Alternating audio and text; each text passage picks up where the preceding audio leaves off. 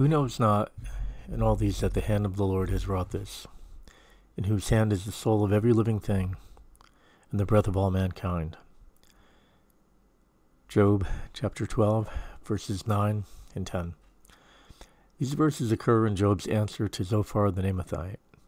Job had his failings, but certainly he appears less faulty in this dialogue than those three men who sought to reprove him and convict him of error.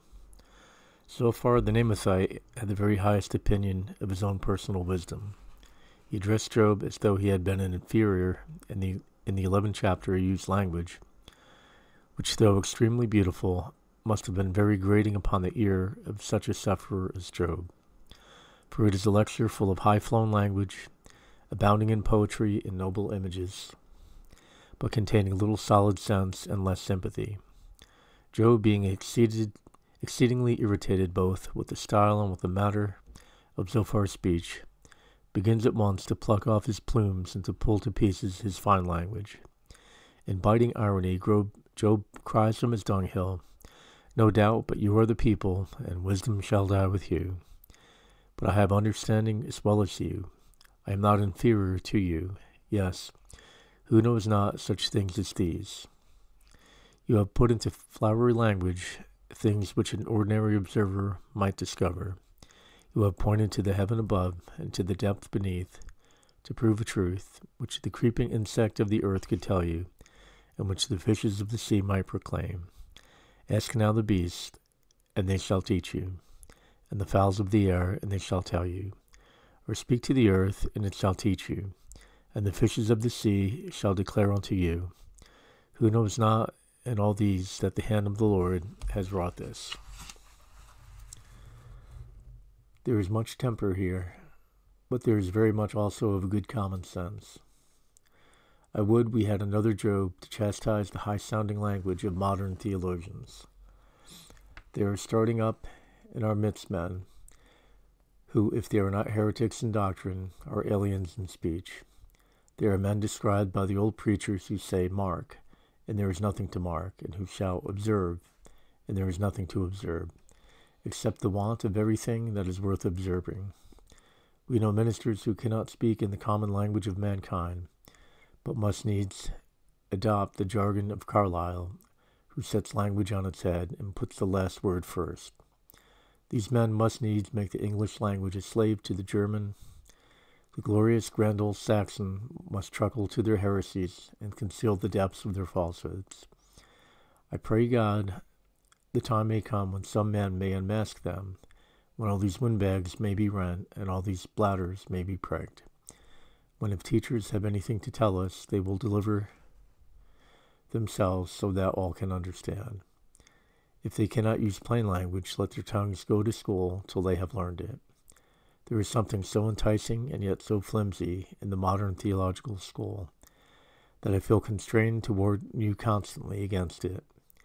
Its mystery is absurdity, and its depth is pompous ignorance.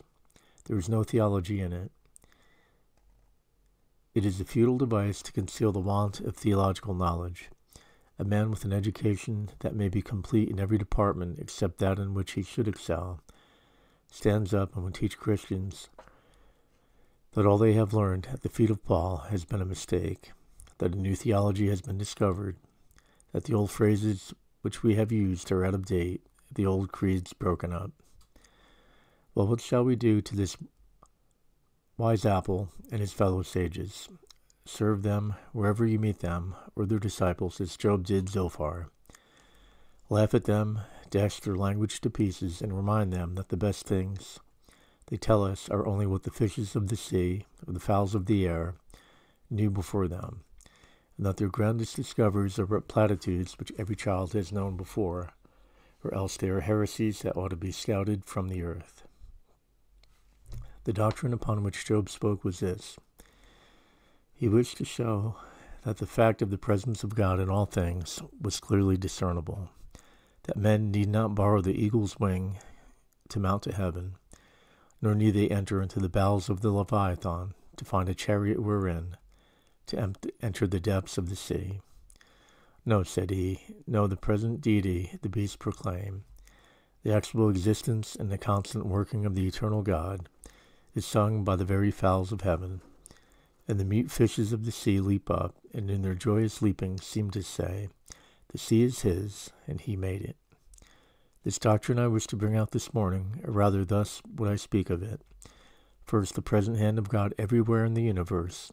Secondly, our present and complete dependence upon that hand of God. And let us learn some useful lessons from the whole subject of the divine providence. The first doctrine, the present hand of God.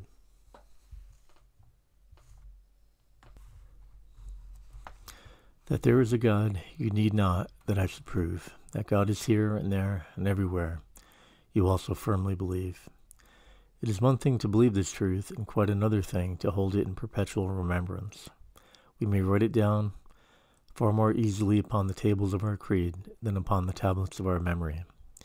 In fact, this is one of the doctrines which all men are constantly forgetting, and even the righteous may often check themselves because they begin to degenerate into the fools who say in their hearts, there is no God here. Strange is it that the name of the Lord should be written everywhere so clearly that even the blind might see it, and yet man is so doubly dark that he does not observe his God even where God is most manifest and visible. This forgetfulness of God is growing upon this perverse generation. Time was, in the old Puritanic days, when every shower of rain was seen to come from heaven, when every ray of sunshine was blessed, and God was thanked for having given fair weather to ingather the fruits of the harvest. Then men talked of God as doing nothing, as doing everything. But in our days, where is our God? We have the laws that matter. Alas, that names with little meaning should have destroyed our memory of the Eternal One. We talk now of phenomena and of the chain of events, as if all things happened by machinery, as if the world were a huge clock which had been wound up in eternity and continued to work without a present God. No, not only our philosophers, but even our poets rant in the same way. They sing of the works of nature, but who is that fair goddess, nature? Is she a heathen deity or what? Do we not act as if we were ashamed of our God, or as if his name had become obsolete? Go abroad wherever you may, you hear but little said concerning him who made the heavens, and who formed the earth and the sea. But everything is nature, and the laws of motion and of matter. And do not Christians often use words which would lead you to suppose that they believed in the old goddess? Luck, or rested in the equally false deity fortune, or trembled before the demon of misfortune? Oh, for the day when God shall be seen, and little else beside. Better, my brethren, that philosophical discoveries were lost, than that God should be concealed behind them. Better that our poets had ceased to write, and that all their flaming words were buried with their ashes, than that they should serve as a cloud before the face of the eternal Creator. We must go back again to the remembrance of our God, and especially must the true believer make the worldling feel that the Christian has a God with him, a God about him, and a God within him, one who is his constant companion and his friend. So act, my brethren, that men may be compelled to say of you, that man has a God whom he observes in all the events of his family, ascribing to his divine hand every sickness that falls upon his child, and every loss that occurs to him in his business. My brethren, it is a doleful truth that there is nothing more easy to forget than the grand doctrine that God is everywhere at work in the midst of us all. Now let me proceed to say that though this is a truth so frequently forgotten, it is a fact of universal force. God works ever and everywhere. There is no place where God is not. You may traverse the silent valleys where the rocks enclose you on either side, till you can see but a strip of blue sky. You may be the only traveler that has passed through that glen. The bird may start up affrighted, and the moss may tremble beneath the first tread of man. But God was there of old, uplifting the rocky barriers, filling the flower cups with their perfume, and refreshing the lonely pines with the breath of his mouth. Or descend, if you will, to the lowest depths of the sea, where undisturbed the water sleeps, and the very sand is motionless in eternal quiet. But the footsteps of the Lord are there, reigning within the silent palace of the sea. You may borrow the wings of the morning and fly to the uttermost parts of the sea, but God is there. Mount to the highest heaven, or dive into the deepest hell, and God is in both, hymned in everlasting song, or howled in eternal tortures. Everywhere and in every place, God dwells and is manifestly at work. And not merely, my friends, in every place, but in every time the Lord is present. From the beginning of the year, even to the end thereof, there is God. His eyes never sleep, his hands never rest. In the silent watches of midnight, when the city sleeps, God is the watchman. And when the sun wakes up and draws aside the curtains of the night, the Lord is abroad before him, on the waters and on the snow-white summits of the mountains. And when high noon is gained, and all the world is busy with its toil, and God forgotten, he is there amid the throng of men, as well as the desert's wilds. Every place feels his footstep, and every time trembles at his presence. From everlasting to everlasting, O God, you are sensibly felt in every passing moment. The pulsings of the eternal sea of time are caused by you, and there is an instance when you have fled and left us to ourselves. And as in every place and every time, so in every event, God is there. Is the earth shaken by inward convulsions? It is God that heaves the mountains to and fro. Or do the valleys laugh in the sunshine, and do the rejoicing husbandmen carry home their harvest? God is right there manifest in the lavish beauty of his hand. The greatest political disasters are predestined, guided, and overruled by God. When an Attila scourges the earth and reddens her soil with blood, his steps are ordered and arranged and foreordained, as much as the flight of an eternal angel who shall blow the trumpet of the gospel and proclaim the year of Jubilee. There is no event, however base and vile, however grand and good, which is not within the management of the dread supreme. His dominion has no limit. Even the dark gulf of evil is spanned by the bridge of his wisdom. Journey onward till you seem to go where goodness is not found, and grace is all eclipsed.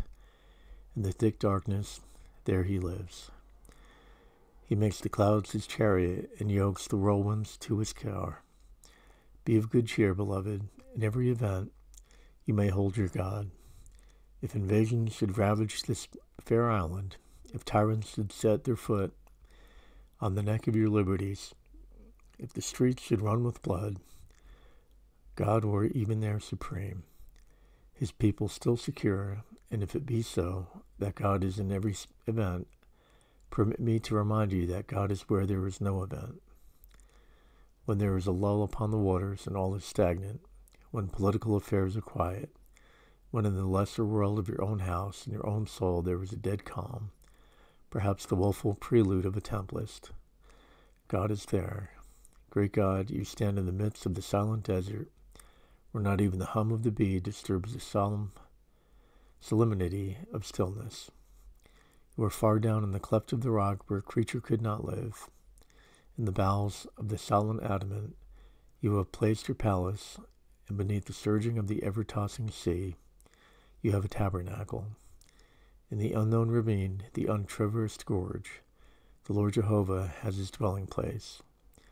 He keeps rocks from tottering to their fall. He swallows those rivers till they roll along. Let him but remove his hand, and earth's pillars totter to their fall. Creation reels, and the universe expires. As dies the spark struck from the steel, so dies creation if God ceases to be present there. O learn then evermore that not only in his doings, but in his restings, not only in his actings, but in his standing still, God is most manifest to you, if you will but see him. If your eyes anointed with heavenly eye salve are but open to behold your Father and your King. This, I may well say, is the truth that though much forgotten, is of universal force. Let me proceed a little further and remind you that this is a truth worthy of perpetual remembrance. Do not look at it as mere speculation. I beseech you, do not think of a present God as a fact in which ye have no interest. There is scarcely a truth in the compass of revelation which is more instructive, profitable, and consoling to the people of God than this: a present God in everything. Come, let me show you how worthy of remembrance it is. You have many mercies. Your God is in them all. Does not that thought sweeten the bread you eat? Will it not give a relish to the water that you drink, the air that you breathe, the clothes that are on your back? God is in each of them. Go to your home, where your best pleasures dwell, your own sweet home, be it never so homely, and when you look on your mercies, say, I see my gracious God here. Cast your eye upon the prattlers that climb your knee, and remember that they are a heritage from the Lord. Look at her who is the partner of your bosom, and see God's love and kindness in so good a gift. Look on all the prosperity that attends your business. Look on your growing crops and your verdant fields, and see God in every mercy you receive. I would not have the worldling's wealth, for it is a wealth that came not from his God, at least as far as he is concerned. It came not from a father's hand. But I would have benefits, every one of which smells of the treasury out of which it came, to look on your gold and on your silver, nay, on your very pence, and see the impress of your God stamped there, more clearly than the image of Caesar's own self, to sit down to your table and eat and drink, and feel that every meal is a sacrament, that every robe you wear is a vestment sent from heaven, that in all these mercies there is the hand of a covenant, promise-keeping God. Why, it will make you live a noble life. It was thought by the old heathens to be the grandest thing they could say of a man that he should one day eat at the tables of the gods. My brethren, we eat at these tables every day. At the table of my God I feast, and from his cup I drink. I have nothing which I have not received from him. The Lord has given me all that I have. But if it be very sweet to see God in our mercies, it is most consoling to discern him in all our trials. Say not, these are evil times. No times are evil where God is, for his presence scatters all that is ill. Say not that you dwell in an evil place. There is no evil place to the man who dwells with God. Think not that evil circumstances have happened unto you. They seem to be big with evil, but those clouds shall break in blessings on your head. Oh, if you can but look at your troubles as sent from God, it will take the sharpness from them and turn them from wasps that sting into bees that gather honey. Say now, when your family is sick, the Lord has placed his hand upon my wife and my children. And when your treasure vanishes away, say, the Lord has put his hands into my coffers and emptied them. And when the ship is wrecked, say, the Lord has cast my vessel on the rocks. And when the corn is spoiled and the harvest is not gathered, say, the Lord has sent the rain from heaven. He has done it. Join with Job, the author of our text, and exclaim, the Lord gave, and the Lord has taken away, and blessed be the name of the Lord. Regard not the second causes, but the first, not the trying creature, but the supporting Creator. If it be pleasant to see God in our trials, I add it is very seasonable to remember him in our dangers, to be at sea when every timber creaks in the ship and when the mast is strained, and then to feel he holds the waves in the hollow of his hand, to stand in places where the danger is threatening and terrific, and then to say, my Father's shield is over me, to walk through the midst of plague and pestilence, through the valleys that are steaming with miasma and malaria, and to feel that God holds our breath, and that all the arrows that death ever stored within his quiver can never find a place in our heart until Jehovah bids them. Oh, these things are sweet and pleasant. A man is never in danger when he feels this. At God's command, through death's dominions and through hell's domains, a man might march securely, trusting in the voice which cries, "Fear not, I am with you. Be not dismayed, for I am your God." A present God. My brethren, I cannot suggest a theme that may make you more full of courage in times of danger and trouble. I think I need not enlarge upon this point further than to add, you will find it exceedingly helpful and consoling if you can discover God in your trifles. Our life is made up of trifles, and if we had a God only for the great things and not for the little things, we should be miserable indeed. If we had a God of the temple and not a God of the tents of Jacob, where were we? But blessed be our Heavenly Father, He that wings an angel, guides a sparrow, He that rolls a world along, molds a tear and marks its orbit when it trickles from its source. There is a God in the motion of a grain of dust blown by the summer's wind, as much as in the revolutions of this stupendous planet. There is a God in the sparkling of a firefly, as truly as in the flaming comet. Carry home, I beseech you, to your houses the thought that God is there at your table, in your bedchamber, in your workroom, and at your counter. Recognize the doing and being of God in every little thing. Think for a moment, and you will find that there are many promises of Scripture giving the sweetest consolation in trivial matters. He shall give his angels charge over you to keep you in all your ways. They shall bear you up in their hands. Why? Lest you fall from a precipice, lest you dash yourself from a pinnacle. No, lest you dash your foot against a stone. A little danger, but a great providence toward us from it. And what says the Scripture? Does it say the very days of your life are numbered? It saith not so, though that were true, but the very hairs of your head are all numbered. And what said the Scripture yet again? Does it say the Lord knows the eagles, and not an eagle falls to the ground without your Father?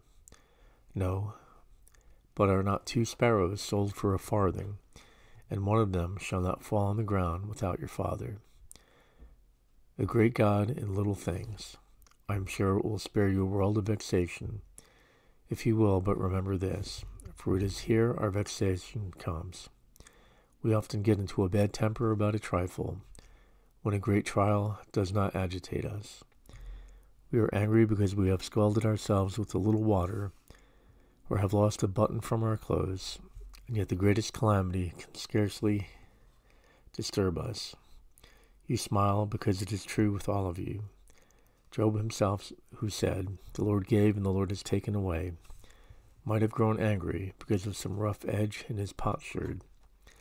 Take care that you see God in little things, that your mind may always be calm and composed, and that you be not foolish enough to suffer a trifle to overcome a saint of God.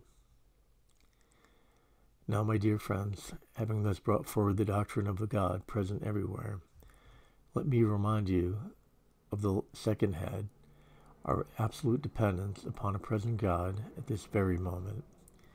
We are absolutely dependent upon the will and pleasure of God for our life, our comforts, our means to enjoy our comforts, and especially for all spiritual blessings.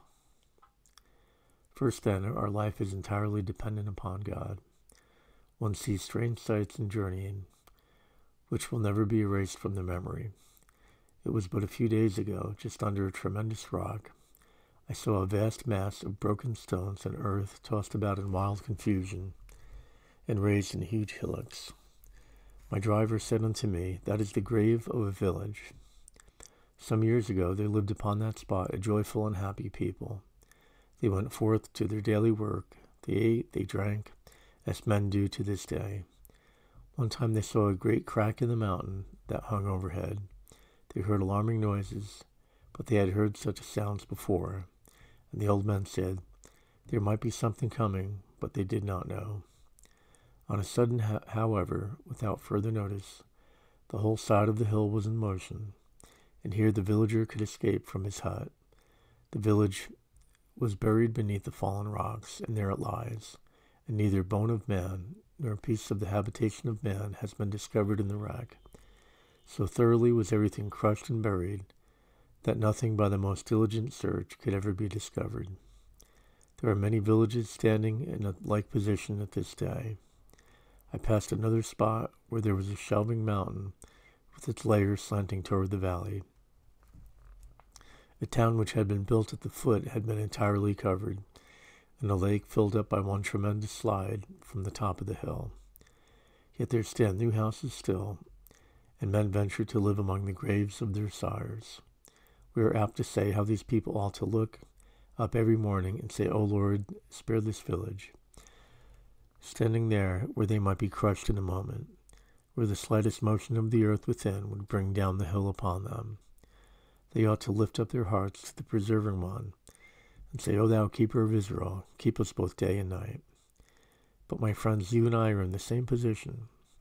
Though no beetling crags overhang our homesteads, though no mountain threatens to leap upon our city, yet are there 1,000 gates to death. There are other agencies besides these which can hurry mortals to their tombs. You are sitting today as near to the jaws of death as those villagers who were dwelling there. Oh, that you felt it. One breath choked up, and you are dead. Perhaps your life is 1,000 times in danger every moment. As many times as there are ebbings and flowings of the blood, as many times as there are breathings from the lungs, so many times does your life hang in such jeopardy that it only needs your God to will it, and you fall dead in your seat and are carried out a pale, lifeless corpse. There are parts of the mountain passes of the Alps of such danger to the traveler that when you traverse them in winter, the muleteers muffle the bells of their beasts, lest the faintest sound should bring down an avalanche of snow and sweep you into the bottomless precipice beneath. Then one would think the traveler must feel that he is in God's hands. But you are in the same position now, though you see it not. Open but the eyes of your spirit, and you may see the avalanche overhanging you today, and the rock trembling to its fall at this very moment. Only let your soul behold the latent lightnings that God conceals within his hand, and you may soon see that to crush a gnat with your finger is not so easy for you as for God to take away your life now, whenever he pleases. As it is with our life, my brethren, so it is with the comforts of life. What would life be without its comforts? Much more, what would it be without its necessities? And yet now absolutely dependent are we upon God for the bread, which is the staff of life. I never felt more truly the dependence of man upon his God than I did last Friday week. At the foot of the Alpine pass of the Spurgeon, in the distance, the whole road black, as if it had been spread over the heaps of black earth. As we neared it, and we discovered it was a mass of locusts in full march, tens of thousands of myriads of them. As we drew nearer, they divided as regularly as if they had been an army, and made room for the carriage. No sooner was it past than the ranks were filled up again, and they went on in their devouring march. On we went for several miles, and there was nothing to be seen except these creatures, literally covering the ground here and there in thick layers before a shower of black snow. Then I realized the language of the prophet. Before them was like Eden. Behind them was a desert. They had eaten up every green blade. There stood the Indian corn with just the dry stems, but every green particle was gone. In the front of their march, you saw the vines beginning to ripen, and the fields of grain hastening to perfection.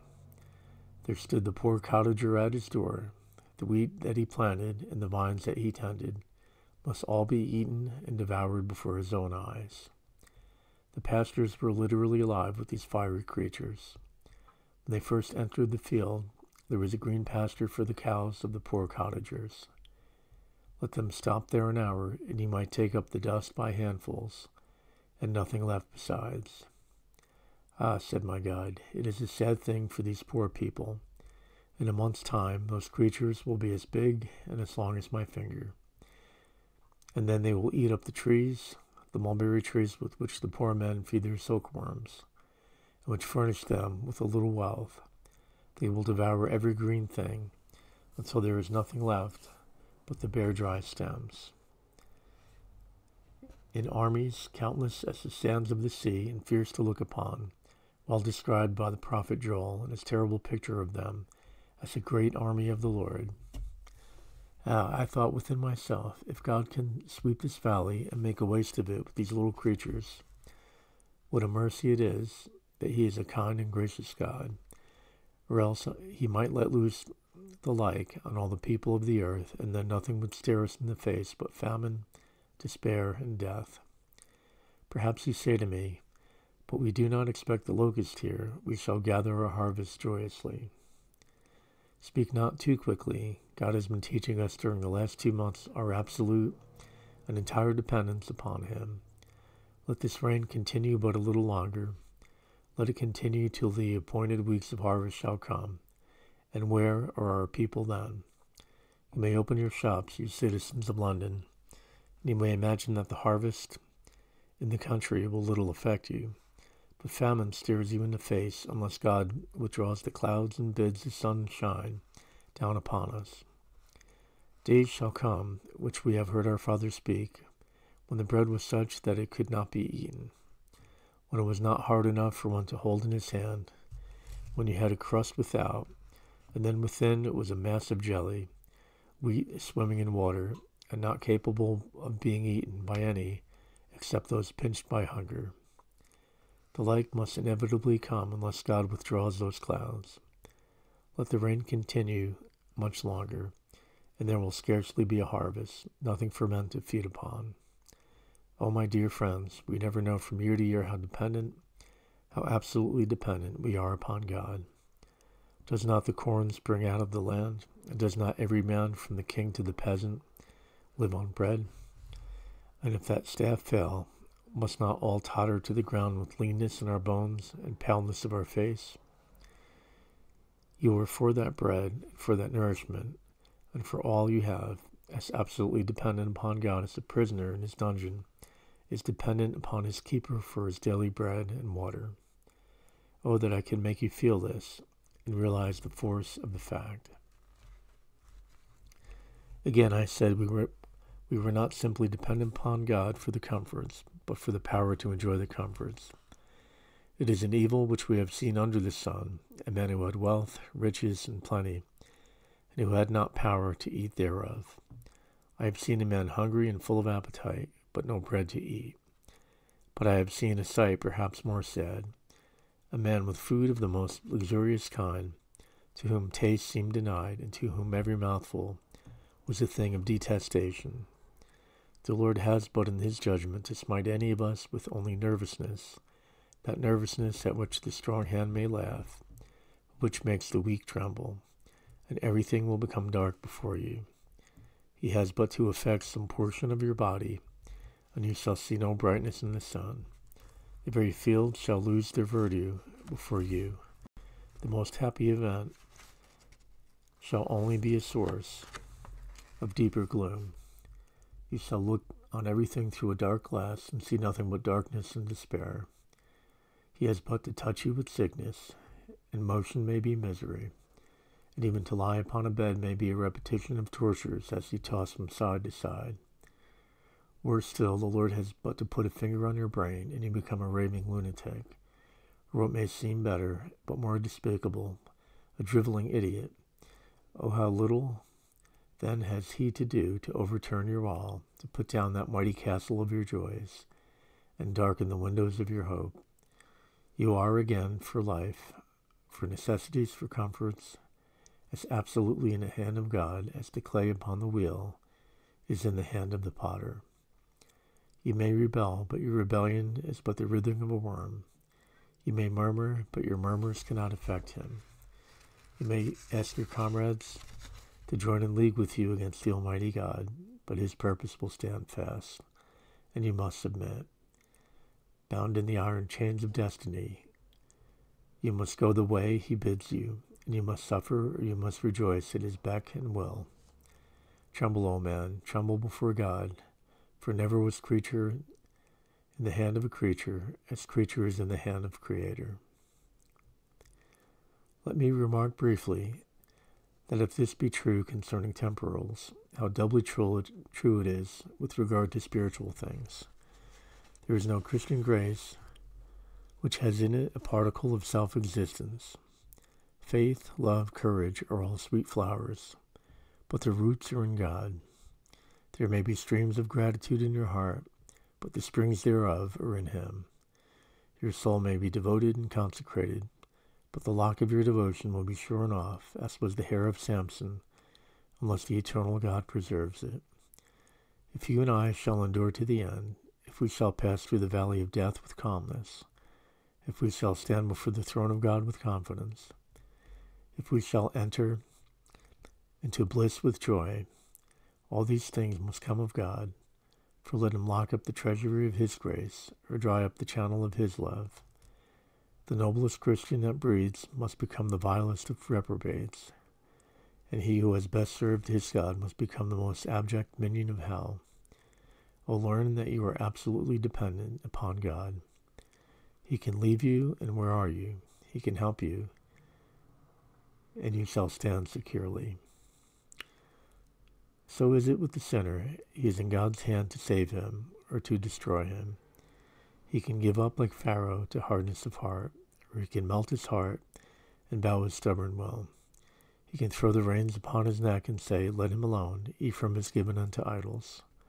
Or he can make him willing in the day of his power to create in him a new heart and a right spirit, and to save him from the wrath to come. O God, you are over all, and you are all. Man is nothing before you. You have your will. You do as you please among the angels in heaven and among the inhabitants of this lower world. Yours is the kingdom, the power, and the glory, forever. Amen. I come to my third and last point, namely, the lessons from this subject. First, a few lessons to the saint, and then to the sinner. To the saint first, child of God, see where you are. You, even you, are completely in the hand of your God. Your life, your death, your prosperity in this world, your growth in grace, your peace, all things rest upon His sovereign will. Nothing can harm you unless He bids it. Nothing can cheer you unless He commands it. You rest not in your own hand. Be your will never so headstrong.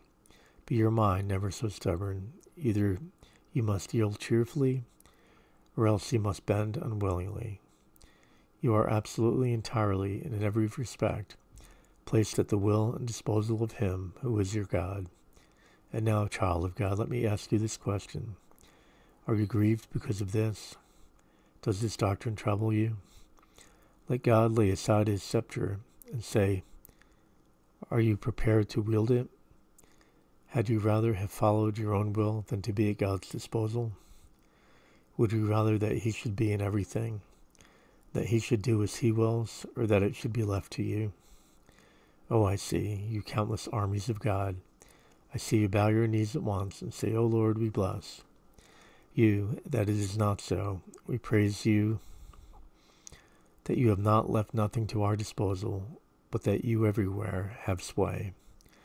This is not the subject of groaning, but of mirth and joy to us. We set up our banners with this watchword, that the Lord reigns.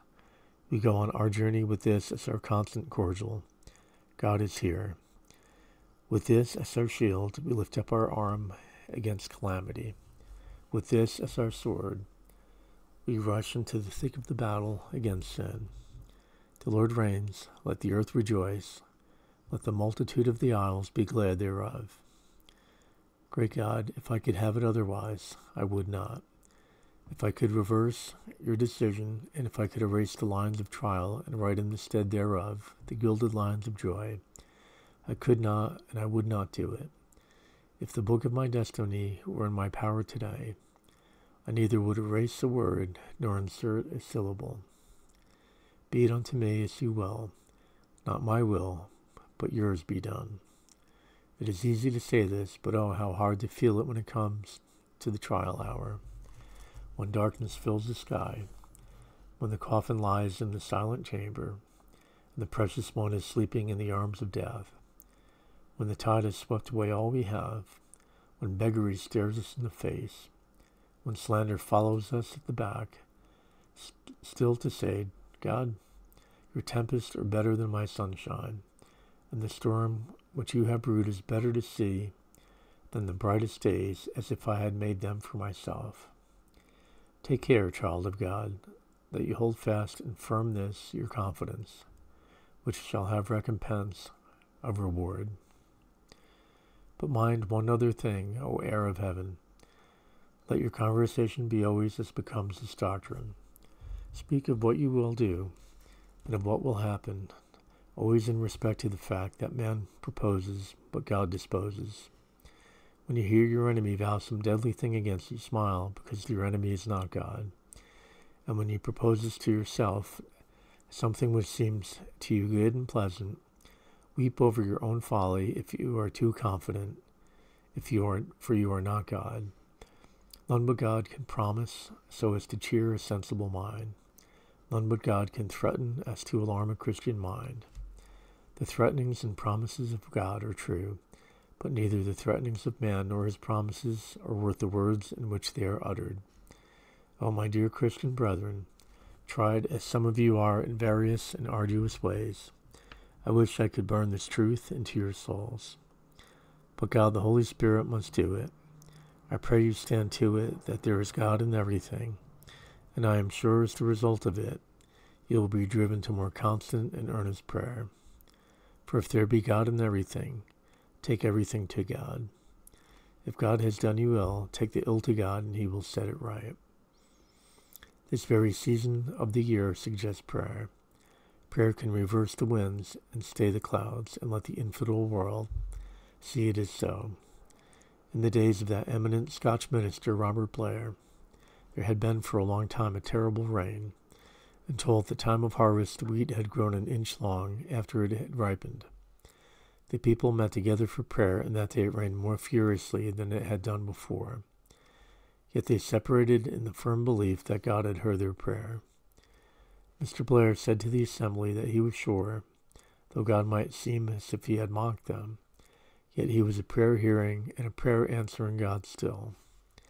That night the clouds were scattered and driven away, and the harvest was ingathered. Some of the wheat had been spoiled, but most of it was housed in safety. Trust your God, then. Tempt him not by murmuring, but prove him, not as the children of Israel did, but prove him as Malachi exhorts us, and see if he will not pour out blessings and make the earth rejoice with the harvest. At any rate, be not as they that tremble in the day of calamity. Stand still, you children of God. You wear an armor that no weapon of man can pierce. You dwell within a city, the bulwarks of which are impregnable. Let no fear invade you. Be strong and of good courage. Your God is with you. He is better than all your fears. Nay, he shall exceed all your hopes. Set up your banners and shout aloud, and rejoice in him. God is with you, and the Lord Jehovah reigns. In conclusion, my last word is to the sinner. You who have not been converted and have no part or lot in present salvation. To you I say this much. You are in the hand of God. Whether you shall live to reach your home today or not depends entirely upon his will. Rich though you be, the wealth you possess can take to itself wings and fly away at his will. He can fill your body with pain so terrible that you shall long for death, except to escape from them. He can make visions flit before your eyes, both when you sleep and when you wake, that shall so scare you that you would prefer the company of the devils in hell to solitude. God can make you such a hell to your own self that you would seek either knife or poison to escape from your own thoughts. And that he can do, and you cannot escape. No wings can bear you above his dominion. No depth can hide you from his way. But now what is the path of wisdom? Is it wise to curse God in whose hand your breath is? Is it a rational thing to treat with indifference him upon whom you depend for time and for eternity? Your own self-interest would dictate a wiser course. Dash not your head against the bosses of his buckler. Be not mad enough to run upon his glittering spear. What does wisdom say to you, if you will but listen? It cries, be reconciled to God. You cannot resist him effectually. Throw down your weapons and yield. And what does the scripture say to you? It says, today, if you will hear his voice, harden not your heart. What saith the church to you? It says, Christ has received us. The bride says, come. What says Christ to you? I, even I, am he that blots out your transgressions for my own sake. Look to me and be saved from all the ends of the earth. Bow the knee and kiss the Son, lest he be angry, and you perish from the way when his wrath is kindled but a little. O Spirit of God, speak to the madmen and make them sane. Speak to the men that fight against God and bid them tremble at him and yield and seek his favor. O sinner, remember what he has said. He that being often reproved hardens his neck shall suddenly be destroyed, and that without remedy. Hear you, in conclusion, that sweet word of his, whomsoever will, let him come. The Spirit and the bride say, come. And let him that hears say, come. And let him that is athirst come. And whosoever will, let him take of the water of life freely.